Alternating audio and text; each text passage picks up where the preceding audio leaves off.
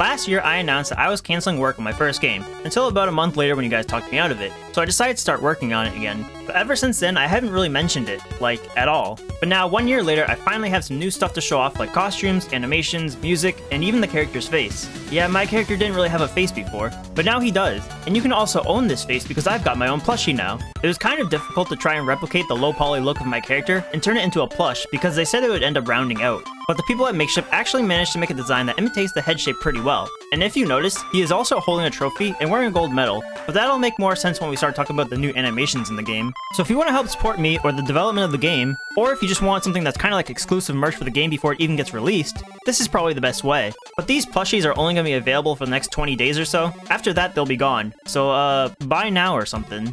One of the main things I've been working on in the last year is costumes. A lot of games nowadays have different costumes and accessories that you can equip on your character, mainly because it's fun. People, including myself, like changing up their character, and I wanted to have a lot of options for players to choose from. I don't know if I've talked about this before, but I had previously made this character selection menu where you would add or drop players and change their outfits. At first I thought of having costumes that could be broken up into separate pieces, like an item for the head, for the torso, and for the legs. I started thinking up some ideas and opened up Blender to start making them, and who am I kidding? I have no idea how to do 3D modeling. All I know how to do is use magic of Voxel and place blocks like I'm playing Minecraft. I don't know how to use Blender. The only thing I've ever made in Blender is my character, and that was only after following a tutorial of how to make a low poly character in 10 minutes. So instead, what I started doing is looking to hire someone to be the 3D artist for the game. I put up a request for a 3D modeler on my YouTube community tab like I was some sort of NPC looking for an adventurer to fight off a couple of monsters, and I slowly started getting some applications. I looked through a lot of different applications from a lot of people in the community, and a lot of you guys were really talented. But ultimately, I had to choose one,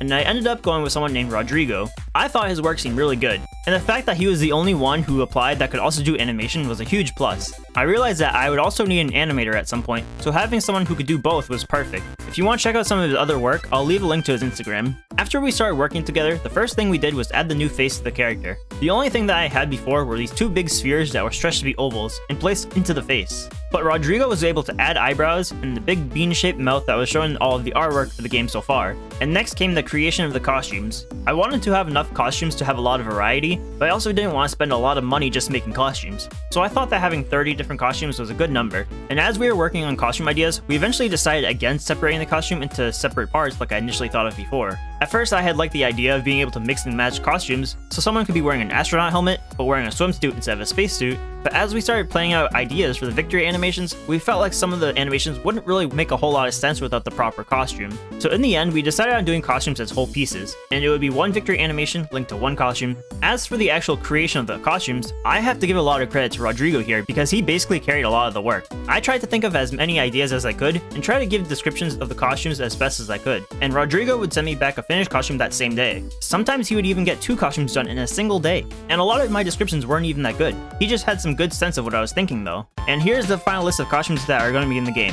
We've got the gentleman, the farmer, construction worker, the astronaut, 2 different variations of the beachgoer, the aviator pilot, the scientist, the nurse, the firefighter, the police officer, pirate captain, the ninja, the baby, the wizard, the pizza delivery driver, the Viking, the chef, the caveman, the boxer, the American football player, the cheerleader, the dinosaur, the bee costume, the prisoner, the navy officer, the plague doctor, the knight, the robot, and the angel. And I know I just rushed through a lot, but I'll be talking more about them in a bit when I show off some of the animations. Although one thing that I will mention is that there are some recurring elements between the costumes, like this minimalistic logo of the character's face. You can see it on a couple different costumes like the beachgoer, the astronaut, and the pizza delivery driver. I also thought of some ideas for some holiday event outfits for Halloween and Christmas, and we haven't actually done any of these yet, but we might start working on them after the game actually releases. And by now, you're probably getting worried that there's going to be tons of microtransactions and paid DLCs as the way of gaming is nowadays, but I'm planning on keeping all of the event DLC costumes free. The way costumes will be unlocked in the game is by spending coins or some similar currency at the in-game shop,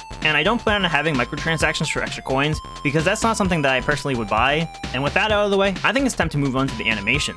The animations took much longer, and a lot more work went into them than just the costumes. Like I said before, I wanted to have one victory animation for each costume, which means that we needed to have 30 different animations, plus one for the people who like to play as the default skin that the game gives you.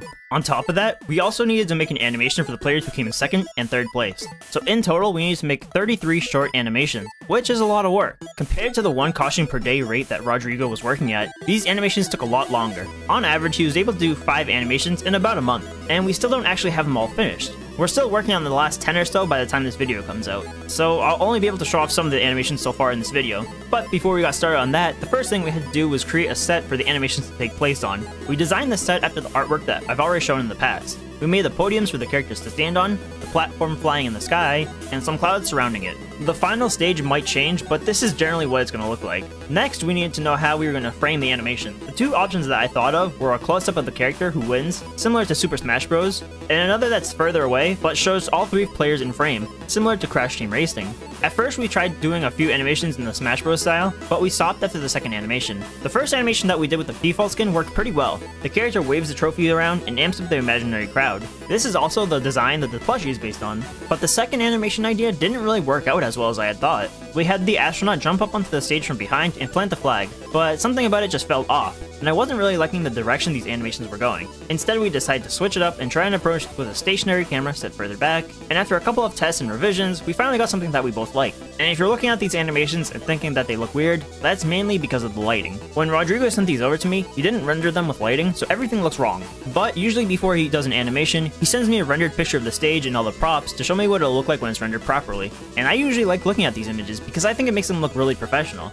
The third animation we worked on was one of the beachgoers. You can see them just casually reading a book on the beach and ending off by waving to the camera. And some of these animations will follow this structure where there will be a final action at the end, like the waving. This is because we were originally planning to have the close-up cam do a slow motion part where they would perform that final action. But instead we did a far-away cam where the animation is looped, so some of these will stop being like that. Next up was the farmer, who we had working on the crops. After finishing his hard work tending to the crops, he finishes the animation by turning around and wiping the sweat off his forehead.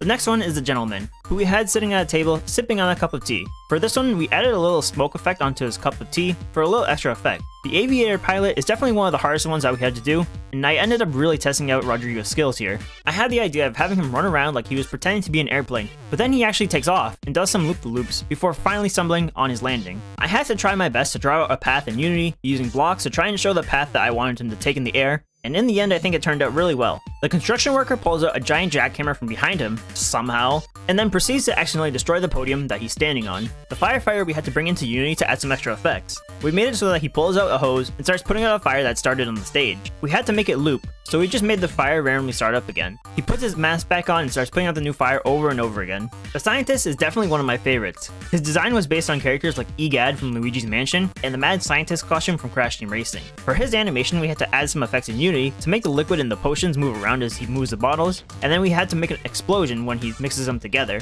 For the explosion, I layered 2 different variations of it on top of each other, one being green and the other being orange, and I think the effect came out really well. And after that, we finished this first group of animations off with the other beachgoer. He's supposed to be a surfer, but he's also not the greatest as he loses his balance and falls off the board.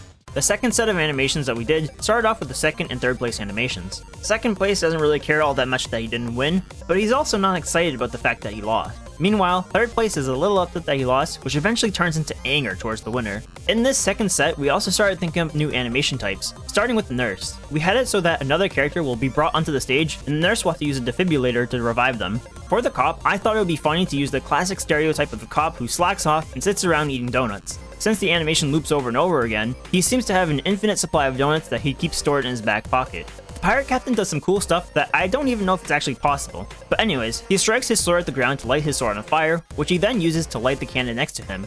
And the last one in this set was the ninja. It starts with his tree substitution on stage, and then he pops out of the smoke to throw some shurikens before concealing himself again. The third and final step for this video starts a little different. This time we have our character role-playing as a baby, as he stacks up some blocks and smacks them down, and for some reason this is the funniest thing he's ever seen, so he proceeds to do it again. Up next, we have our champion boxer practicing for his next match while imagining the punching bag as his next opponent. He finishes the match with his signature uppercut. The next one was the Viking, and we wanted this one to be epic. We brought one of the losing characters onto the stage while the Viking sits on his throne and drinks out of his horn while throwing his axe at the target behind him. Next is the chef, who has his kitchen behind him and he prepares a meal to show off. We made it so that each time he presents a dish at the end of the animation, it will randomly select one of 5 different dishes, one of which is a really gross failed dish that he made. One of the last ones we worked on is the caveman, who's just going about his business until lightning strikes and startles him. As he stumbles his way over to discovering fire, he decides to stomp it out and resume whatever it was that he was doing. And the last one that we have to show off for now is the breakdancing pizza boy. We had him playing with the pizza box like some sort of professional sign spinner, and was definitely inspired by this guy who I saw in Austin's talent show on Twitch.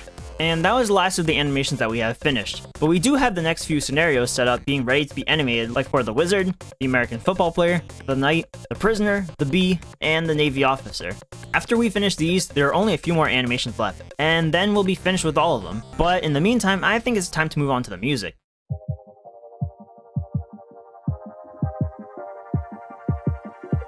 The song you're hearing right now is the main title theme for the game. I worked with WRMHOLE to create something really cool for the game, and I liked how this turned out. And that's about enough of that song for now. I'm worried somehow I'll get a copyright claim for my own music, but the full song will be uploaded on WRMHOLE's YouTube channel at the same time this video goes up, so I'll leave a link to his channel in the description as well. Now, let's jump back about 8 or 9 months ago. Similar to how I was finding a 3D artist and found Rodrigo, I posted a request to look for either a music producer or composer or whatever you might call it. I got a lot of submissions, which once again, a lot were really good.